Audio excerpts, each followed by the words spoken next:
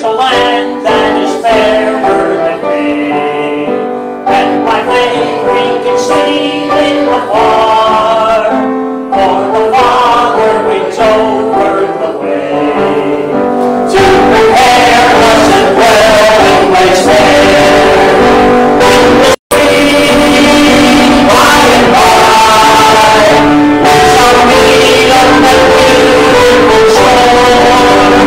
In the street, by and by, we shall meet on that beautiful shore. We shall sing on that beautiful shore of the glorious songs of the blessed, and our feet shall sorrow no more. Not the sigh or the blessing of rest. In the sweet by and by, we shall meet on that beautiful shore. In the sweet by and by, we shall meet on that beautiful shore. To our bountiful Father above, we will offer our tribute of praise for the glorious gift of His love, and the blessings that follow our days. In the sweet by and by, we shall meet on that beautiful shore.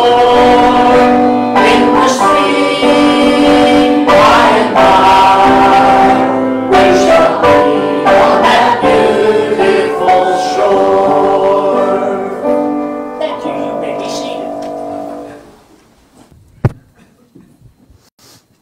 All right, amen. That's a good song. Amen. Yeah, amen. We're going to be in two places today as the kiddos go to Children's Church. We'll be Isaiah 41. Isaiah 41, and hold your place there. We're going to be in Hebrews 10.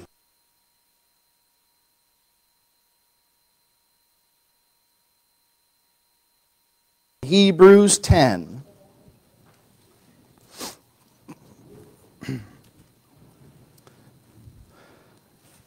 Isaiah 41, we're going to pick it up in verse 10. And he says, "Fear thou not, for I am with thee. Be not dismayed, for I am thy God. I will strengthen thee, yea, I will help thee. I will uphold thee in the right hand of my righteousness. Behold, all they that were incensed against thee shall be ashamed and confounded. They shall be as nothing, and they that strive with thee shall perish. Thou shalt seek them, and shalt not find them. Even them that contend with thee, they that war against thee shall be as nothing, and as a nothing, and as a thing of naught. For I, the Lord thy God, will hold thy right hand, saying unto thee, Fear not, I will help thee. Fear not, thou worm, Jacob, and ye men of Israel, I will help thee, saith the Lord, and thy Redeemer, the Holy One of Israel." Hold your place there, because we're going to come back. Turn to Hebrews chapter 10 for me real quick. Hebrews chapter 10, verse 22 says, "Let us draw near with a true heart, in full assurance of faith, having our hearts sprinkled from an evil conscience, and our bodies washed with pure water. Let us hold fast the profession of our faith without wavering, for he is faithful that promised." For he is faithful that promised. "And let us consider one another to provoke unto love and to good works." Let's pray. Dear Lord, thank you so much for this blessed book. Thank you for it. I pray that you help us to see this text here, and Lord, take me out of the message and make it so that they know when they have a time to fear, that they fear not. And that when a time comes that you've got them taken care of. Help us to see that. Help us to encourage others in that. And I pray that you be honored and glorified in this message today, so that All the glory and praise goes to you and not to this church, certainly not to me. And I pray that you're in it and that it is your words. Lord, I pray that it finds soft hearts to fall upon and that these words are an encouragement to those in times of trouble. In Jesus' name, amen. Now, last week I was kind of hard on y'all. And that's okay. It's needed. I understand that. But last week I was kind of hard on you. And the message last week was on a lack of spiritual growth in the church, and that's a tough one. That's a tough message. And if there's one thing that I know about us Bible believers is we like to preach hard. We like hard preaching. I know I like sitting in a place and getting that hard preaching. I need that from time to time. That's why I go to the Jubilee. Last year I got beat up and beat up and beat up the entire 5 days of the Lord just beating on me. And believe it or not, I enjoyed that. It was tough. It was hard, don't get me wrong, but I enjoyed it. We need that hard preaching. Because it's easy for a preacher to be so negative. It's easy. It's all around us, everywhere we go. Because that's our default setting with people also. We don't, when someone walks into a room, we don't say, oh, I love this about you or that or that. What do we instantly say? Oh, I know what they did. Or I can't believe they did this to me that one time. That's our default setting. We can't get out of that sometimes, as we see the negatives. And when we look at the scripture, in 1 Timothy chapter 4, it tells us to preach the word. And this is talking specifically to me. Preach the word. Be instant. It doesn't say be instant, comma, in season. It says be instant in season, out of season. Reprove, rebuke, exhort with all longsuffering and doctrine. Now, us Baptists likes the reprove and rebuke, but we don't often do the exhortation. See, the first two are negative, and the third one is a positive. So, reprove means to blame, to place blame. Rebuke means to chasten or chide, and exhort means to encourage. We love to do that chastening or chiding as a preacher because it's easy. What's hard to do is the third part. See, people love to reprove and they love to rebuke. And where they lack is exhortation. And that's not for lack of example. All through the scripture we see how the Lord exhorted people. We read in our text in Isaiah chapter 41, he tells us 3 times, fear thou not, verse 10. Fear not, verse 13. Fear not, verse 14. And he says, I am with thee, in 10. And he says, I will help thee, in verse 13. And I will help thee, in verse 14. Notice in verse 14, he adds that reprove and that rebuke inside there too. What does he say? You worm, Jacob? And then he says, oh, and all you men of Israel too? He adds the reprove, the rebuke in there, but he's also got the exhortation.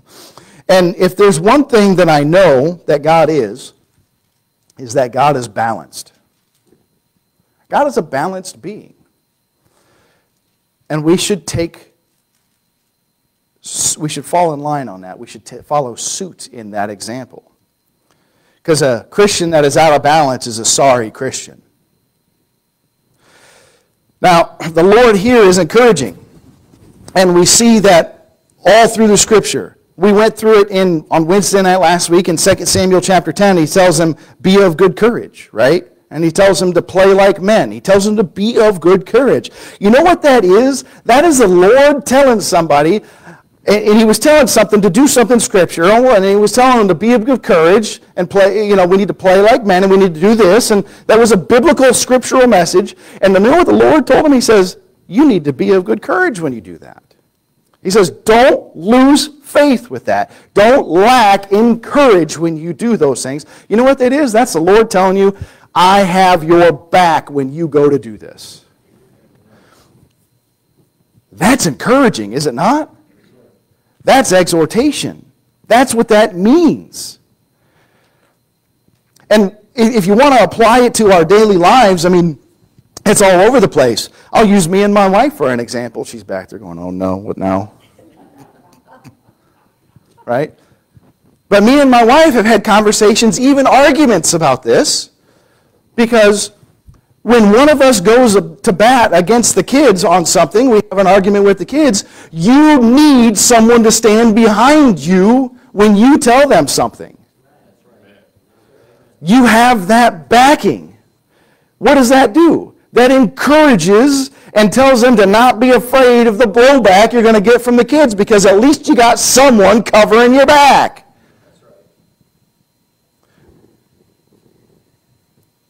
That's good.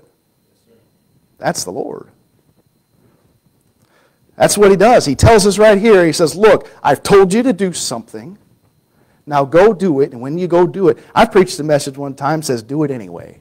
Right? Because there's times that we don't want to do that stuff. We don't want to get up and do something for the Lord. We don't want to hand out that gospel tract. We don't want to go witness to something. We don't want to get up and go to church on Sunday. We don't want to get up and go to church on Wednesday or Sunday night. We don't want to do those things. But you know what? Sometimes we have to do it anyway. And the Lord is there to encourage you in those things. He says, I will help thee 3 times in this passage.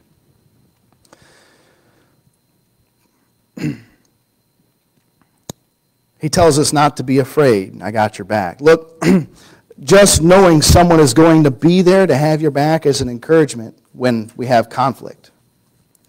Now, all through the Scripture, we see God give people of encouragement. And the first thing that popped into my mind when I was starting to write this is in Acts chapter 27. Now, Acts chapter 27, if you want to follow along, is the story of Paul on a ship.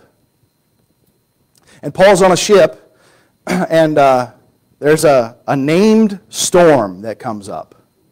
Now, we here in Florida know what a named storm means, right? It means it's not just your regular, everyday kind of thunderstorm. This is a storm that has a name, and this is a storm that rages. It says here that they were days without seeing the sun or the stars. We're going to get into that. But let me tell you something. The Lord was with Paul on that message. When you go through here, on day 1 of the storm, what did they do? They had to fortify the whole of the ship. What were they doing? They were throwing ropes down, pulling it on the other side, and fastening them together so that the ship would hold together in the middle of the storm. On day 2, they started throwing all of the cargo out. On day 3, it says they took the tackle from the ship. That's parts of the ship they were taking apart and throwing it overseas because they couldn't figure out how to get light enough to get out of this storm. They were in the middle of a tempest. They were in the middle of something that was raging. And what does Paul come up and do? He comes up, it says, from an extended, kind of a leave from down in the hull of the ship, and he comes up, probably rubs the sleep off his eyes, and you know what he says?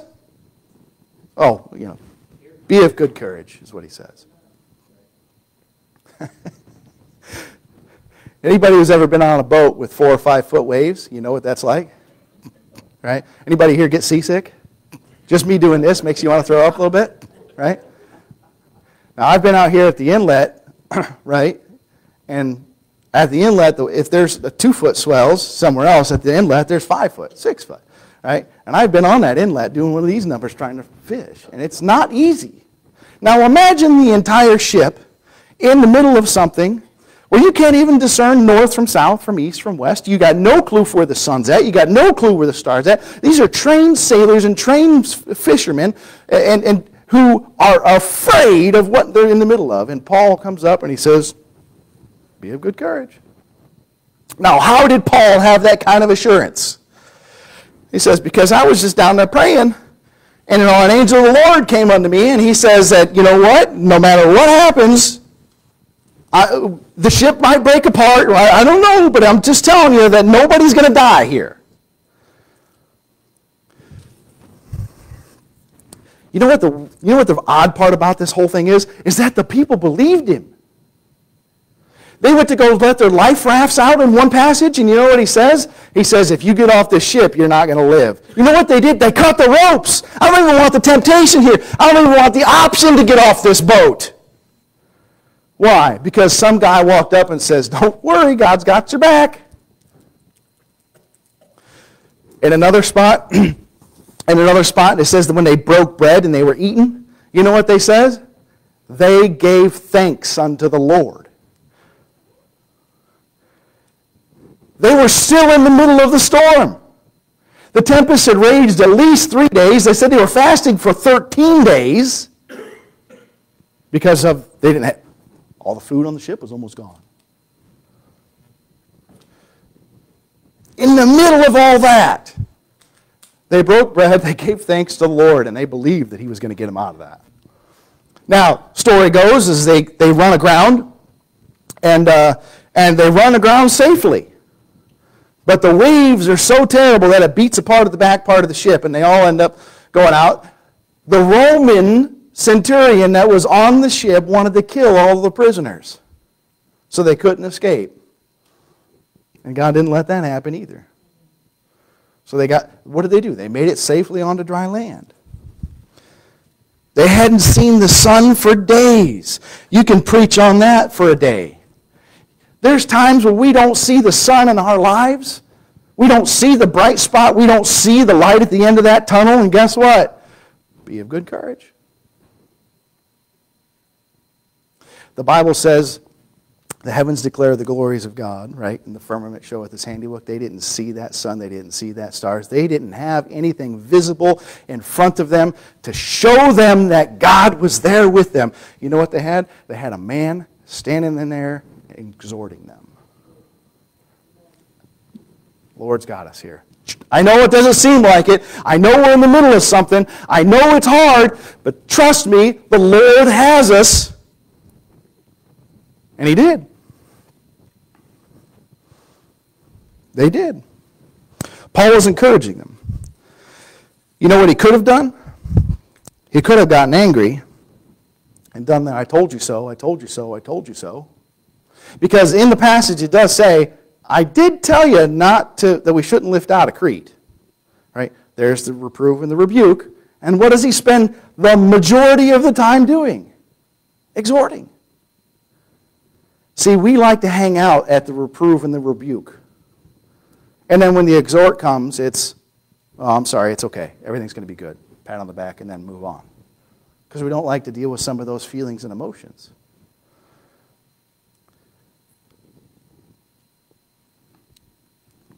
He says, I told you so. And then he moved on. And he started lifting them up instead of tearing them down. We as Christians need to be more encouraging to others.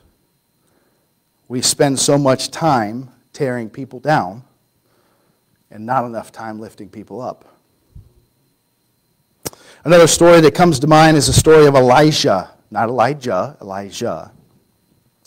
He has a story where has anybody ever heard the story of when Elijah and his servant were nearly captured by Syria, by the Syrians?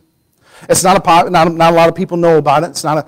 It's stuck in the middle of one of the kings, and it doesn't get read a lot. But let me tell you something. What happened was Elijah was doing what he should have been doing and giving words to the king, and the king had escaped the hands of Syria several times. So finally, the king of Syria says, well, if this Elijah is stopping me from taking him over, how about I just take Elijah out? So he goes after him, he finds out where he's at, and overnight, the entire city is compassed about with chariots and men. So his servant wakes up, and he sees the entire city surrounded by servants of Syria, by men in chariots, by men in arms. And he goes and wakes up Elijah, and he says, Elijah, we're done for, man. We're toast. That's it. What does Elijah say? He gets on his knees. He gets on his knees, and he tells the Lord, he says, Lord, open the eyes of that young man right there so he can see what I know. The story goes that the next time the man looked out the window, God opened his eyes. And not only did he see the men in chariots of Syria, but he said the entire mountainside was full of chariots and horses that were afire. That the Lord already had in place, but he wasn't able to tell. Boy, you can preach that for a day. How many times have we given up hope? How many times have we said, I can't get through it. There's no possible way for me to get out of that. And the Lord says, if you would just trust me for 5 seconds, I'll take care of it. I have things going that you can't see, that you don't know. You know how many times the Lord has protected us that we don't know? How many times have you been hustling and hustling and hustling because you're late? I got to get in my car, I got to go. And it seems that everything jumps in your way. And then you find out that if you were on that road at that time, there was a car accident. That might have been you. And that's just the easy stuff. That's the low-hanging fruit that we can see. There are times where the Lord has said, get away from my guy. And he holds back the spiritual things that we have no clue is even going on above our heads. He says, open my servant's eyes. Boy, open my servant's eyes. You know what he says in that verse? He says, fear not. Fear not, for they that be with us are more than they that be with them. Now that servant's looking out the window and he goes, what are you talking about? There's nobody here. And Elijah says, just take a breath. Anybody ever here been angry, been mad, and someone says, you need to calm down? That does not help. Calm down. I'm not calming down. I'm wired. I'm fired up. You know what he says? He says, fear not. He says, don't be afraid. That's not going to do it. He says, and then he gives him something. He says, those that are with us far outweigh those that are with them. Are we praying for each other? That we have open eyes? That they can have their eyes opened? To encourage them to fear not? Our pastor in Indiana has told me one time, and he said it in the sermon, and it stuck with me. He said it, he says, God plus you equals the majority. And I never thought about it that way. So whenever there are naysayers, whenever there are people who are attacking you, and I don't mean from a ministry standpoint, I'm talking about from an everyday life standpoint. Look, if you and God are on the same sides, who can withstand you? All that stuff is fleeting. All that stuff goes away. All that stuff will be here one minute and gone the next. Who is going to remain? The Lord. The Lord will remain. Now, we talked about last week, he says, I'll never leave you nor forsake you, right? Now, we know the doctrinal implications of that. That's not what I'm talking about. But the truth stands. If the Lord is with you, he's with you. He doesn't pick up and leave whenever we screw up. Thank God. Because if he left every time I screwed up, I'd be praying for him to come back. That's all my prayer life would be. David did that when he prayed. He said, Lord, I screwed up. And he says, take not thy Holy Spirit from me. I don't think he says holy. He says, take not thy spirit from me.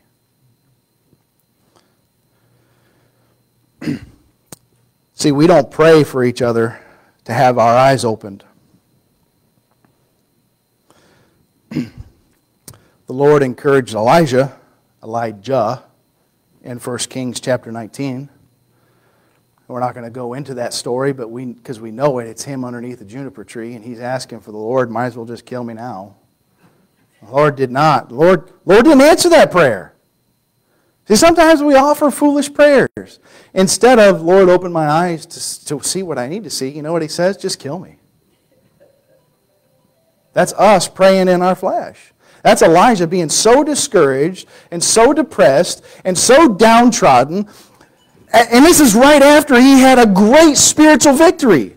Not just spiritual, but a physical victory over somebody. And then one thing happens, and what does he do? He has to run away for fear of his life, and he hides underneath the tree, and he gets so upset and so discouraged, he says, well, Lord, I just did something for you, and I was expecting something. I was expecting a big old blessing, and what happened? I got some people confronting me, wanting to kill me, so now guess what? Now I'm out here in the wilderness, and I'm stuck, and I got no food, and I don't even have a fire. The only thing here is a tree. I just might as well curl up and die.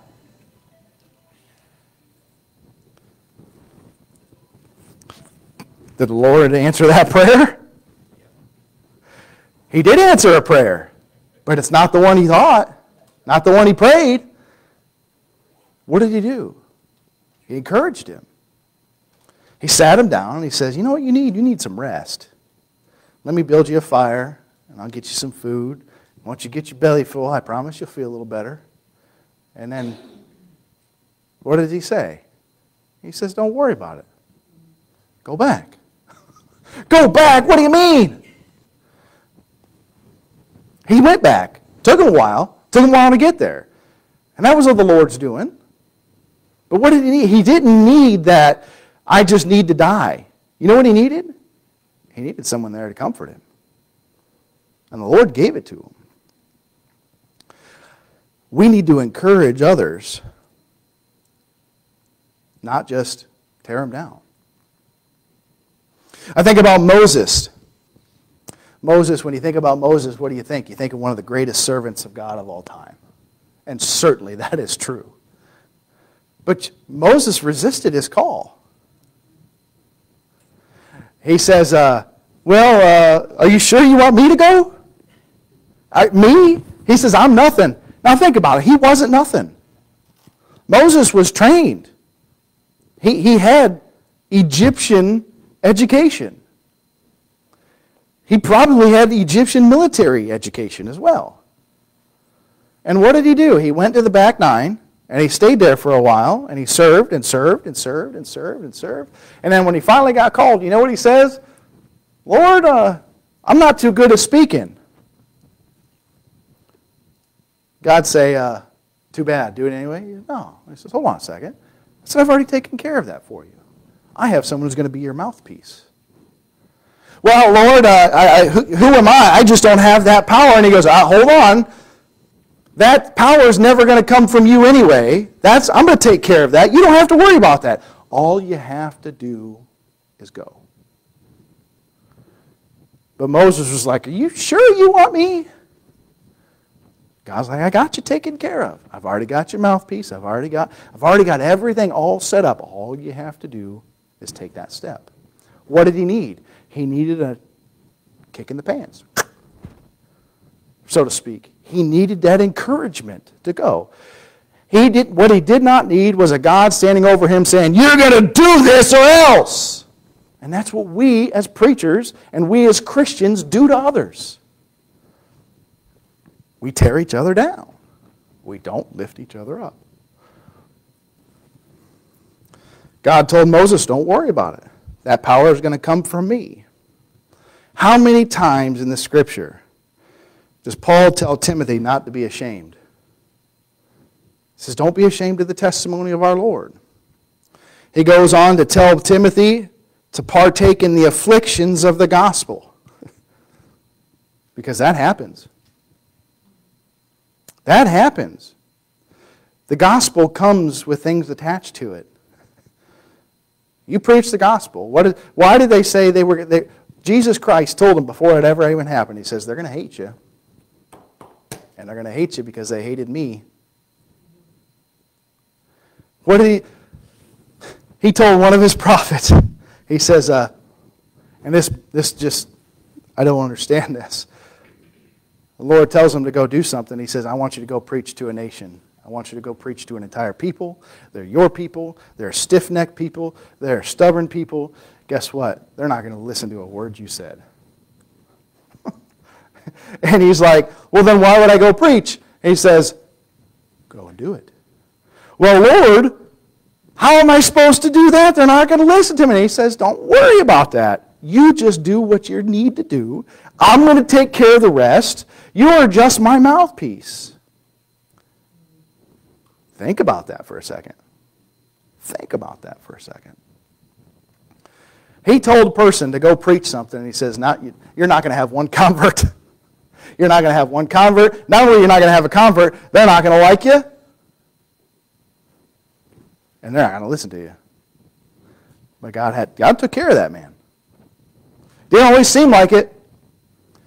He was discouraged. He was downtrodden. He told him to do some things that he just didn't understand, but what did he do? He gave up. And then as soon as he gave up, he saw some wickedness going on, and he said, I got to preach, Lord. And he preached.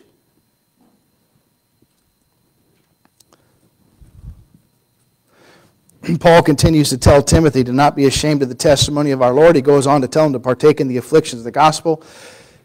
And if you continue reading down there in 2 Timothy, he says, for I know whom I have believed, and am persuaded that he is able to keep that which I've committed unto him against that day.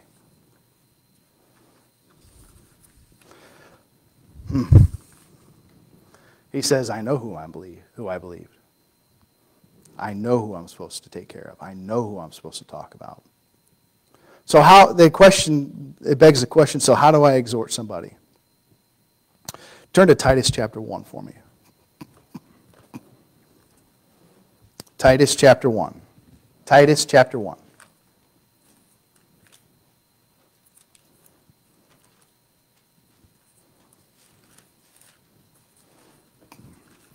Titus chapter 1, and we're going to pick it up in verse 9. Paul tells Titus to hold fast in faith and in the Word. Titus chapter 1, verse 9. We'll pick it up in verse 7. It says, for a bishop must be blameless as a steward of God, not self-willed, not soon angry, not given to wine, nor striker, nor not given to filthy lucre, but a lover of hospitality, a lover of good men, sober, just, holy, temperate. Here it is. Holding fast the faithful word as he hath been taught. Now, if you take that phrase right by itself, it doesn't apply. Keep reading. Keep reading. That he may be able, by sound doctrine, both to exhort and to convince the gainsayers. You exhort by the Word of God. You exhort and encourage people through Scripture. Look, there are times where it's hard to worship, is it not? There are times where it's hard to come to church, is it not? Let's just be honest. I want to encourage you to worship the Lord. I know that some of you don't get all of my preaching. I understand that. Because not every message is for you. You realize that some of those messages are for me?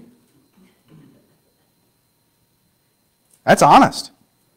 I'm just being honest. Some of those messages it's not me writing them. Some of those messages I don't like to write them. I don't like to read them. I don't like to preach them. But you know why? Because it's me. And I understand that not every message hits home for everybody. And it encourages me as a pastor when I know something doesn't apply to you, when I know something doesn't hit home with you, and the very next week I see you sitting in my seats. It's not my seats, the Lord's seats. You know what I mean? That's an encouragement to me. Look, if I'm here preaching on the bottle, and I know you don't have a problem with alcohol, and you're just sitting there, your mind's wandering, you're trying to figure out what you're going to do for lunch and where you're going to go and hopes that it gets done so we can beat the lunch rush and all that other stuff. I see that happen, and that happens, and that's okay because that message isn't for you. Doesn't mean you can't get something for it, but it encourages me to see when I know that people don't have that issue, and they sit through the sermon and they come up to me and say, thank you for your service, or that was a great message. I know it didn't apply to you, and I know you were drifting off to sleep, but you know what? It's an encouragement to me that you're here the next week, because you know what? Maybe I can get something out of it next week. That's an encouragement to me. That's an exhortation to me.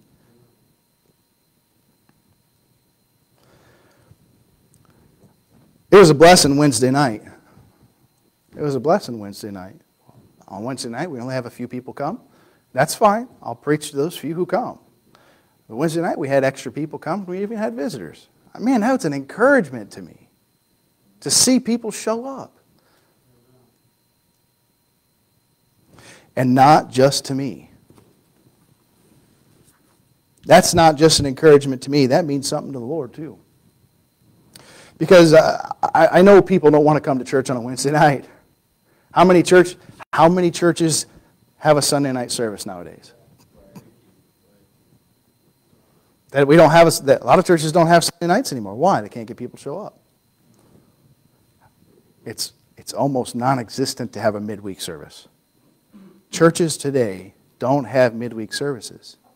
Now, I'm not saying that's not a blanket statement. That is a blanket statement. I'm not saying every church has. There are churches that have them.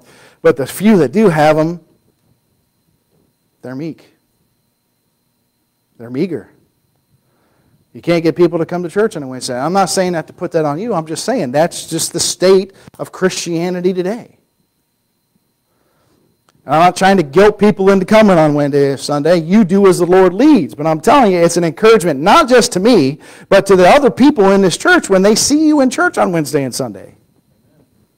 It is. It's good to see. If you guys, let me tell you something. If a guest walked in today and saw 4 people in church on a Sunday morning, would he be encouraged or discouraged about the church? He would be discouraged. Right? If there's only 4 people in church on Sunday, he'd walk in and say, something's wrong with this church, time to go. But it's a red flag as soon as they ever walk in. It's an encouragement. Showing up to church, worshiping the Lord, is an encouragement to others. When you see someone else worship the Lord, it's an encouragement. It should be an encouragement to you. And I'm not saying this to talk about church attendance. You miss the whole point if that's what you're thinking. It's not about church attendance. It's an encouragement for other people to see you do something for Jesus. Yet the church is full of people who'd rather tear you down than lift you up. And there I go again, the preacher focusing on the negative. I can't help it. I'm sorry. That's just the way it is sometimes. The point is, I want you to encourage you. I want to encourage you to exhort someone today. I want to encourage you to do something for somebody that lifts them up instead of tears them down. Break through the norm in our lives. And I know that's hard for us to do. It's hard for us to, that's our comfort zone. That says something. We need to step out of that comfort zone of tearing people down and actually do something to lift people up. That does not mean you excuse their sin. Don't run to the other extreme. Someone does wrong, you need to let them know they did wrong. That's simple. That's okay. I'm not telling you to ignore that stuff. I'm telling you, don't focus only on the tearing down. Because what happens when a preacher tears you down and tears you down and tears you down and tears you down and never lifts you up? You stay down. That's not what Christ intended. The best sermon's the one that tears you down, but then gives you something at the end that you can really hold on to. He has to tear you down because there are strongholds, the Bible calls them, that we put on our heart to guard against things like that, to guard against the Word of God. You got to tear you got to chip away at some of those things sometimes so that when the good stuff comes in, it's got a free course. That's the way God works. I don't like being torn down, but sometimes you got to. The Bible likens us to him to a potter and us the clay. Now, we've all seen Brother Ingesat smash that piece of pottery in our church. Sometimes he's got to break you in order to use you. But he always puts you back together because he doesn't leave us. He doesn't forsake us. The point is, I want to encourage you to exhort someone today, to pray for them, to lift somebody up, and we can give them encouraging word, lead them to places of comfort in the Scripture, or we can just simply show it to them in our lives. It doesn't matter. It doesn't matter. Show them something. Stop being the type of Christian that the world portrays us as, and start being the Christian that the Lord has given us examples of. Exhort these people. Lift them up. Be good to them. Don't just be nasty to them. Let's pray. Dear Lord, thank you so much for this blessed book. I pray that you help us to do these things that are sometimes against our nature, that are sometimes contrary to us, to lift somebody up, to give them some encouragement, to be that person that we don't, I'll be honest with you, often like to be. I pray that you do that with us every day, and I know you do. I know you lift us up. I know you encourage us. I know you exhort us. I know you give us those things, and Lord, just today, just this, before church, Lord, you give me something when I was discouraged about something or worried about something. Lord, you sent something my way to show me. Don't worry about that. I've got to take care of. Help us to open our eyes to see those things. Because oftentimes you do it and we never see it and we never give you the honor and glory for it, Lord. Thank you for exhorting us. Thank you for giving us that comfort. Thank you so much for just being there when we think even when we think you're not. Help us to see those chariots of fire up on the mountain from time to time so that we know. Help us by sending someone our way that, like Paul, who says, be of good cheer. Or be not ashamed. Or fear not. Whatever the problem is, Lord, thank you so much for your exhortation and your comfort. Because without your comfort, we simply could not do it. Thank you so much for all those things. Thank you so much for you just being a good and gracious and merciful God. In Jesus' name we pray. Amen. Go ahead, Dutch. 277.